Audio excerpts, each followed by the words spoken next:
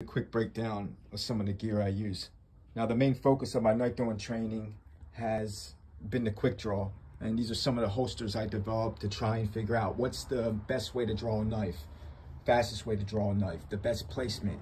So if you look at my standard gear, my standard leg holsters, I built everyone with a 1-inch gap in between the shaft going up to attach to your belt to the knives. And then I like to keep a finger width in between each knife, you know, with a standard draw. Now this is the extendo. If you notice the difference, the knives are going out, and there is a huge difference, you know, when you're drawing, even that small space, when you're going to draw the knife, you know, you try and replicate the movement, but, you know, there's certain things you have to do to compensate. And that's why I'm developing this technique, because the most subtle changes in movement can have such a drastic effect on the knife. So that's what makes this technique so viable, because you can manipulate the blade in so many different ways. All right, so this is the extendo.